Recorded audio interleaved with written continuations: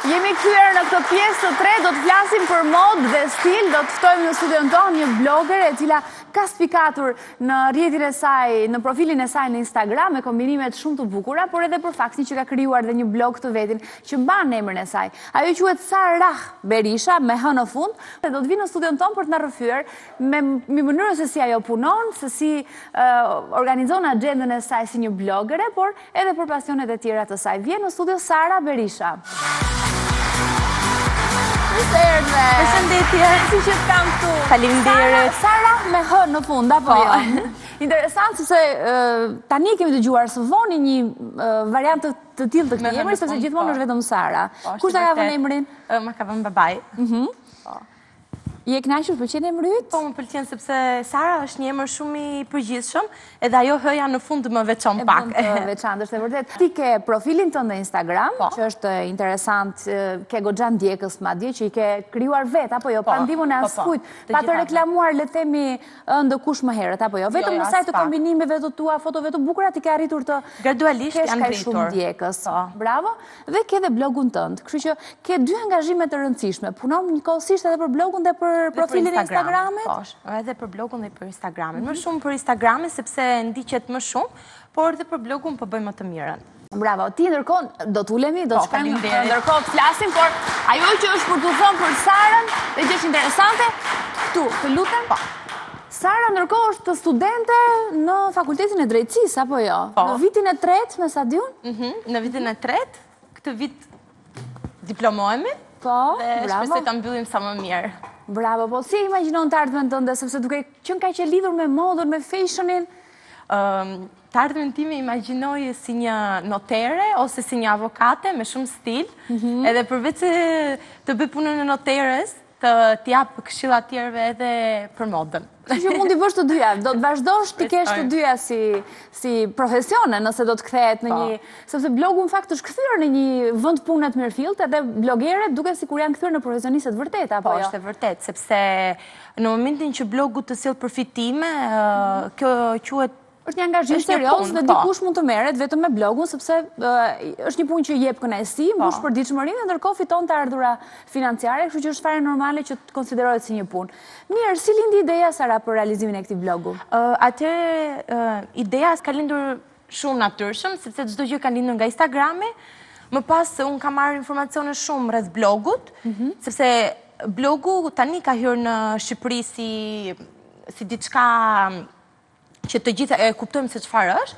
Unë marra informacione rreth tij dhe vendosa ta hapja një. Blogu është një ditar që të lejon që ti të shprehësh çdo gjë rreth jetesës tënde, rreth gjërave që bën. Kështu që ti shkruan për çfarë në blogun tënd? Unë blogun e kam blog mode, sepse unë jam një fashion blogger, dhe çdo kombinim timin, çdo tendencë, çdo risi që sjell, e shkruaj në blog. Mirë, dhe paralelisht fotot që bën për blogun, ku je ti gjithmonë që fotografosh edhe në blogun tënd, apo mund fotografosh edhe një vend të caktuar për cilin ti flet në blogun tënd? Për momentin jam vetëm unë dhe veshjet e mia, por kam reklamuar edhe produkte, të cilat unë bëj reklam, dhe shumë shpejt besoj se do e nis dhe me vende, për shembull kur unë shkoj me pushime.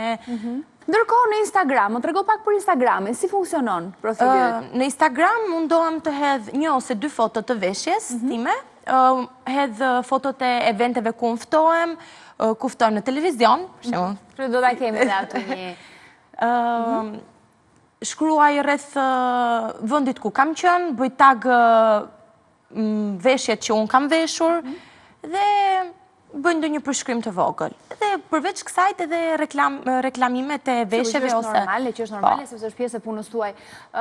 Veshja jote, unë doja të thoja, po tani u kujtova sërish, kur hyre, më bëri përshtypje dhe doja të të komplimentoja, po nga që dolëm te emri, pastaj dhe më ka dalë nga mendja, po tani ishte shumë e bukur kombinimi që kishe zgjedhur ti për sot, e bardhë me të zezë, në kombinimi tillë. Po ndërkohë shohim edhe fotot e tjera që vijnë nga Instagrami yt, janë kombinime shumë të bukura. Cili është stili yt? Si do ta përkufizoje ti? Cili është stili që ti i ofron ndjekësve të tua? Atëherë, unë jam përmbajtur, domethënë, unë mundohem që t'i përmbahem shumë stileve, të prek stilin sportiv, stilin klasik, por Më shumë janë të klasika, më pëlqen shumë. Klasike. Moderne, trendy.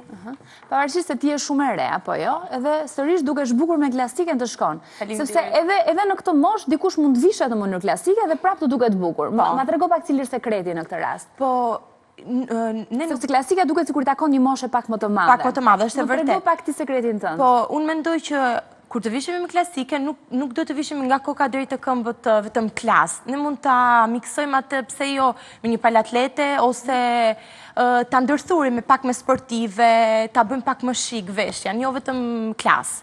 Edhe kjo është ajo që të veçon pak, dhe të bën të dukesh edhe pak të pëllin dhe pak si më e madhe. Bukur, të dyja bashkë një kombinim. Edhe stili është shumë i bukur, që unë do të yftoja ta ndiqni të Sarën në fakt në Instagram, sepse ke vërtet kombinime shumë të bukura. Më thuaj diçka, ke ti një personazh mode të njohur, të huaj, të cilin e ndjek, që të frymëzon, që mund të jetë një blogere, mund të jetë një fashioniste, mund të jetë një stiliste? Mua më pëlqen shumë Chiara Ferragni, është blogere. Më pëlqen shumë Rihana, ajo sjell gjithmonë tendenca. Ka pastaj janë stilistë që më frymëzojnë shumë, po për shembull Dolce & Gabbana, Gucci, e shumë të tjerë. Po që më shumë që frymëzohem ose që e ndjek është Chiara Ferragni. Chiara Ferragni ka nisur si blogere, ndërkohë që sot është kthyer në një stiliste sepse ka krijuar brandin e vet dhe markën e vet. E shikon dhe ti diçka të tillë në të ardhmen të mundshme? Po, e shikoj shumë, vetëm se sot ka ardhur koha e mundësive, sot nëse dëshiron ta bësh një diçka të tillë, mundet. Kështu që mjafton ta duash. Dihet që këtu tregu është shumë i vogël dhe... Ti mos syno tregu ndërkombëtar, syno njëherë të 2.800.000 që janë këtu, që s'janë pak, gjithsesi sa për fillim dhe pastaj duke parë, duke bërë rrugës. Mirë, le të shohim disa foto të tjera që vinë nga Instagrami yt, të cilat i përkasin le të themi sezonit të vjeshtës, edhe do ishte bukur ti komentonin pak edhe me këtë rast na jep edhe disa këshilla. Vjeshtën edhe dimrin që kemi përpara. Atëherë, foto që është në sfond, bluzë ngjyrë roze, kapuçi stil parisien, që këtë vit është bërë trend, dhe fundi me pala korendi. Unë aty ngjaj fiksi një parisiene, mundohem, dhe është fiks një veshje vjeshte. Foto tjetër... Sërish bereta edhe këtu në këtë foto. Sërish po, ngjyrë të kuqe, pellushi, dhe e veshu komplet më të zeza. Këtu përsëri me beret, kombinimi i pantallonave të shkurtra lëkure me xhaketën jeans sipër, gjan super, bashkë me çizmet e gjata të lëkurës, që janë shumë në modë në dimër. Këtu jam me një kostum. Kjo veshje është shumë klas, është për mbrëmje më shumë, por unë këtu kam dalë për një photoshoot dhe është fantastike si veshje. Kështu që për vjeshtën, vjeshtën dhe dimrin, cilat janë ato trendet ose detajet që mund t'i përfshim në veshjen tonë dhe të dukemi in gjatë këtë sezonit? Mua këtë sezon më ka pëlqyer shumë dhe ka bërë goxha, është bërë trend në ngjyra kuqe, në palto, në fustane, në bereta, është bërë printi i kuadratave dhe çizmet e gjata të lëkurës. Këto janë ato pika që duhet t'i referohemi për t'u përmbajtur një veshje dimri vjeshte. Dhe nuk është e thënë që t'jemi nga kokat e këmbët me trende. Jo, nuk është e thënë. Mjafton një detaj, pjesa tjetër më neutrale, le themi. Mirë, ne do t'cilim ca pa me mbulim që vinë nga një video, le themi photoshooting i yti. Jo photoshooting, janë momente ku ti ke qenë duke punuar pikërisht për Shën Valentinin, ka qenë festa Shën Valentinin, apo jo? është photoshooting apo thjesht po xhiroje video për ta shpërndarë edhe këtë në... Kemi xhiruar një video për ndjekësit. Kemi sjellur bashkë me vajzat e Lunar Eclipse një insert se çfarë duhet të veshim ne në ditën e Shën Valentinit. Dhe e bukura e kësaj ishte sepse unë në një veshje jam veshur për të gjithë vajzat që janë të lidhura dhe në veshjen tjetër e kam sjellur për vajzat që janë single, sepse bluzja shkruan not yours dhe kemi bërë një miksim. Burë, kështu që i takosh për të gjitha. Të gjitha mund të shohin këtë videoklip edhe të huazojnë ide le temi se si të vishen për ditën e Shën Valentinit, po kë ka qenë Shën Valentini i vjetshëm. Që me siguri do të përgatitesh një tjetër kur të vi tani. Do not disturb, not yours. Bukur. Kemi gjithashtu sërish një tjetër material, janë plan e mbulim, nga një video shooting i yti, që ke bërë për festat e fund vitit në vitin e kaluar. Po këtu? Këtu jam në Durrës, në qytetin tim. Ti je nga Durrës, Sara? Po, jam nga Durrës. Jeton në Durrës? Po, jetoj në Durrës. Po. Edhe këte realizuam për të uruar të gjithve gëzuar festat e fund vitit. Këto janë pamjet të shkëputura nga video. Dhe i munduar të bëjmë të mirë, nuk e di. Bukur. Do të bësh me siguri një tjetër videoklip, tani që po. afrojnë festat, edhe ka filluar kjo atmosfera, ka filluar zbukurimet e Krishtlindjeve me dritat e bukura që është një atmosferë magjike me thënë të drejtën. Me që jemi këtu, na sugjero diçka, si mund të vishe me këtë dimër ose për festat e fund vitit në këtë sezon, tani. Që kemi përpara shkoa për të menduar për fustane, për çfarë do veshim në shtëpi ato ditët e gëzueshme, po kështu edhe kur dilet në festa, në restorante. Se di, unë gjithmonë si që ndodhë jam përmbajtur shumë ngjyrës të kuqe, sepse është ajo ngjyra festive. Që s'del kur nga moda, themu për fund vit, për Krishtlindje, po. Po, dhe këtë herë e sugjeroj ngjyrën e kuqe, ngjyrën gold. Po, jo nga koka deri te këmbët. Mjafton të keni një detaj, sepse nuk duhet të shkëlqejmë komplet. Fustani i zi, këto më vinë tani për momentin. Ndoshta edhe duke të ndjekur në Instagramin tënd edhe në blogun tënd, gjatë kësaj kohe ti do të propozosh. Se për momentin asu nuk e kam menduar mirë. Se filluar ende për këtë pjesë, kështu që do kemi kohë. Mjafton do të ndjekin apo jo të gjithë dhe mund të marrin ide aty. Je nga Durrësi, jeton në Durrës edhe prej andej le të themi. Po, kam lindur dhe jetoj aty. Po studimet i ndjek në Tiranë. Në Tiranë. E bën çdo ditë? Po, e bëj vajtjarë. Po, Durrësi është afër fare. Po, shumë afër, kështu që është problem.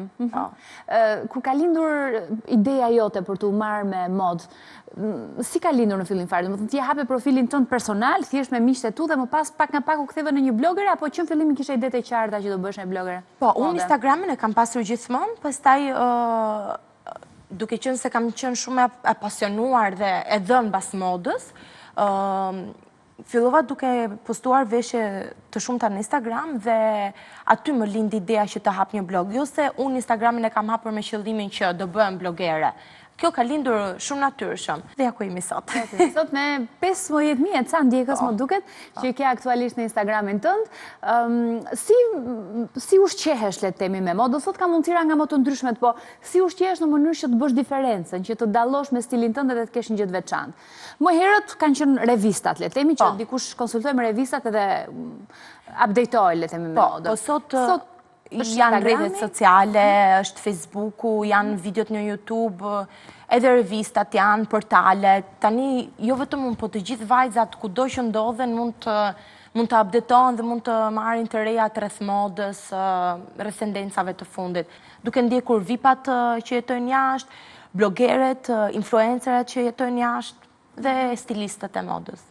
Edhe duke zgjedhur mes tyre, sepse sot ka shumë edhe nuk diskutohet. Duhet të ushqehesh sigurisht nëse ti ke një stil të caktuar, besoj që duhet të zgjedhësh pikërisht ata dhe jo ndoshta të përhapesh shumë sepse pastaj bëhet dhe një miksim, stilin që ti don të kesh dhe i mikson me tendencat e fundit, me veshjet. Shoqjet e tua për shkak do të jenë shumë të lumtura që të kanë shoqe, me siguri të sugjeron çfarë të veshin.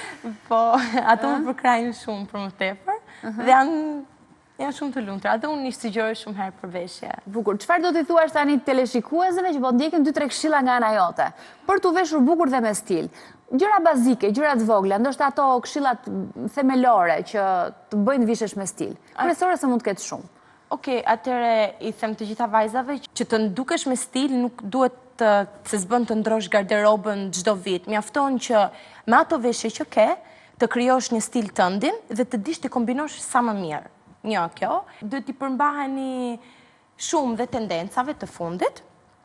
Kjo është, basta ju duke bler çdo vit veshje të reja. Qoftë edhe një aksesor. Një aksesor, po, bën shumë ndryshime. Jini vetvetja, thuhet në rregull gjithmonë me këto. Kur thuhet kjo jo, okay, dhe kjo zgjen vetë gjithandekurit. Po, dhe shkëlqeni gjithandek. Sara, unë të falenderoj shumë që ishe këtu. Për suksese, pas ke edhe një tatuazh goxha të madh që po ta shikoj tani. Një trëndafil? Po, është një trëndafil.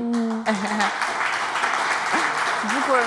Është i vetmi që ke tatuazh? Jo, kam dhe një tjetër këtu, një siluet. Të pëlqejnë tatuazhet? Ke ndërmend bësh akoma? Po, shpresoj të bëj dhe një të tretë, sepse thonë që numra tek numrat çift janë keq në tatuazh dhe do të bësh një tek se s'bën.